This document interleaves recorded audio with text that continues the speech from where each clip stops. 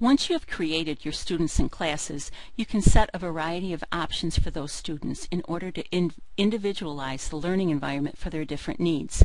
Click User Options along the top of the screen. All options are available in tabs across the screen: General, Lessons, Activities, Assessments, and Accessibilities. Whenever you do anything on any of these tabs, you're always going to want to come down here and click Save Changes so your changes are permanent. In order to start, select one or more students in your class. You can select an entire class of students at once by selecting the class name. So I'm going to select Mrs. Brown. I'm going to click on Mrs. Brown. These quick settings, use these selections to affect a number of settings at once based on your students' grades or keyboarding readiness.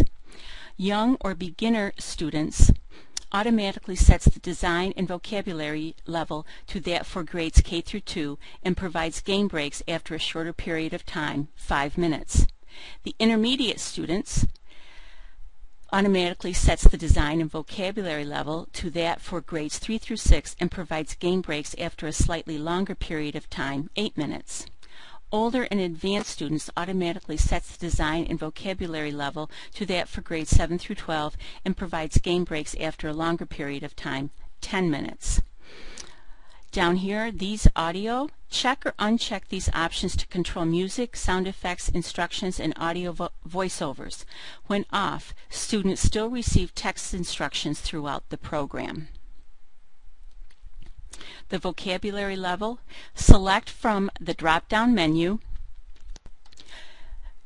a vocabulary level for your students. This affects all content in the program, including lessons, remediation, activities, activity payoffs, assessments, instructions, ergonomic breaks, and introductory movies. The design level, select from the drop-down menu a design level for your students, grade K through 2 or grades 3 through 12. This affects the design of the main menu, lesson screens, assessment screens, and big idea games. Ergonomic breaks.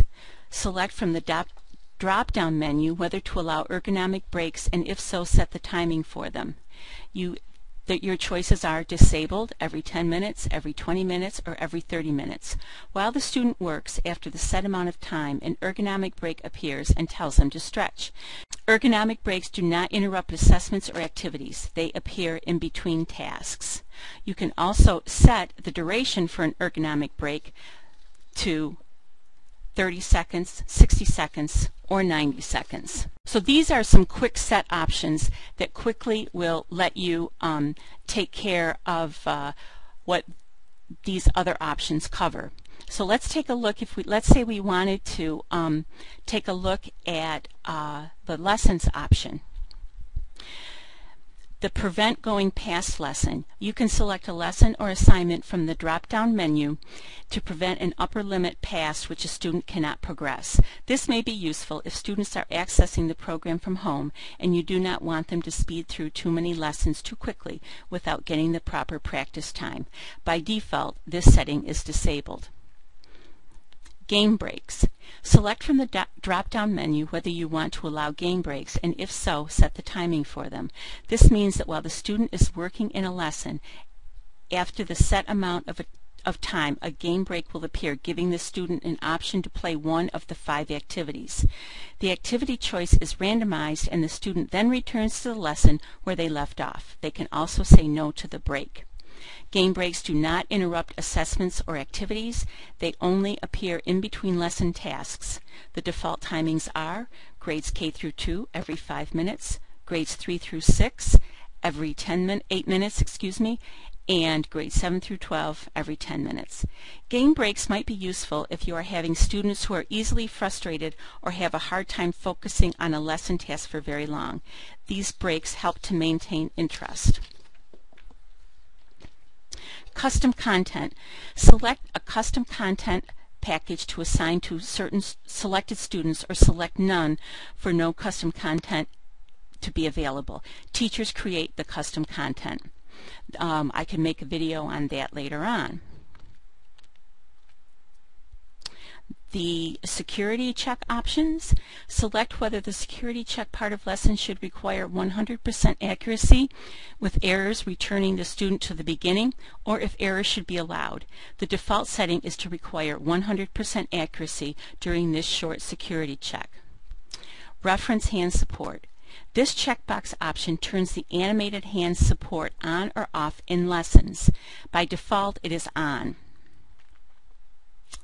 Allow skip to the final challenge. This setting allows students to try the final challenge for a lesson without completing the lesson itself. If they pass by meeting their goals, they can then proceed to the next sequential lesson. This is a way to allow advanced students to move ahead quickly while still based on merit. By default, this option is on. Younger lessons A and B. This setting allows you to turn on or off lessons A and B, which focus on keyboarding awareness for the youngest learners. These introductory lessons do not teach touch typing, but rather provide a foundation for the other lessons. By default, lesson A and B are only on for students in grades K through 2. Skip lesson 29 and 30 on the numeric keypad. Type to Learn 4 includes 2 lessons teaching the numeric keypad. However, we recognize that not all keyboards will have a numeric keypad. Therefore, this setting allows you to skip these lessons if desired. By default, these lessons are on, unchecked setting. Check the box only if you want to set them. Manually set goals. This option allows the teacher to manually set words per minute and accuracy goals for individuals or for groups of students. However, we strongly encourage you not to manually change these goals. The pre-test informative assessments in the product will automatically set goals for each individual student based on their own personal performances. Let's go to activities. Allow activities. Select from this menu when activities should be accessible by students. Never any time before the lesson is complete, or only after the lesson is complete. The default setting is for activities to be allowed after the lesson has been completed. Required or optional. You can select whether each activity is required, optional, or off.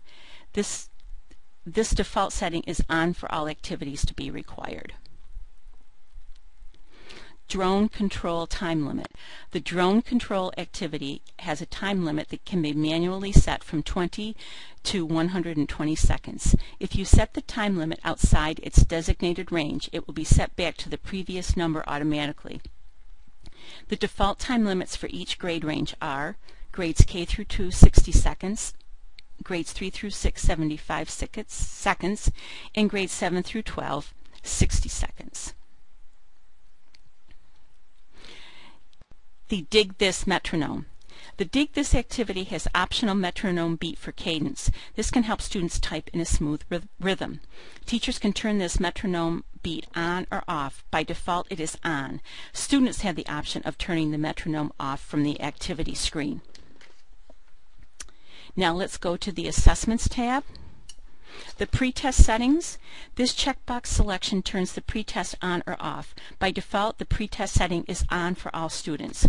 When on, select from the drop-down box menu whether the pretest should be required or optional. By default, it is required. After a student takes a pretest, this checkmark becomes unchecked. The teacher can then check it again to reassign the pretest. You may want to do this if a student has had a long absence or at the start of a new school year. Their goals and starting lesson will be reset. However, no previous data is lost. The formative assessment settings. These checkboxes affect the 6 formative assessments that are spread throughout the lesson scope and sequence. First, check to turn all formative assessments on or off. By default, they are on. This setting affects all assessments in the product. You cannot have some on and others off. Backspace. Check to allow or disallow the use of backspace during assessments. When allowed, students can use backspace to correct errors in their typing.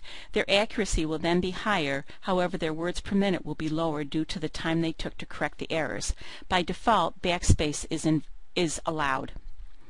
Pause.